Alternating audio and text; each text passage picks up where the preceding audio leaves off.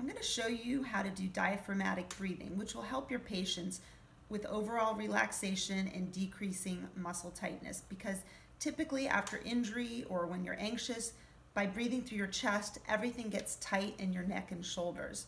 The quick way to teach them how to breathe through their diaphragm in their belly area is to have them roll their eyes back.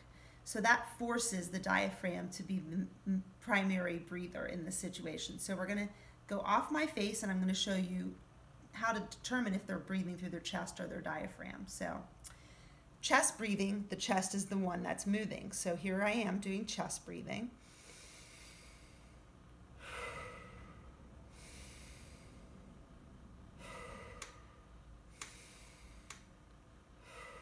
Now I'm going to go ahead and roll my eyes back and ensure that I'm breathing through my diaphragm.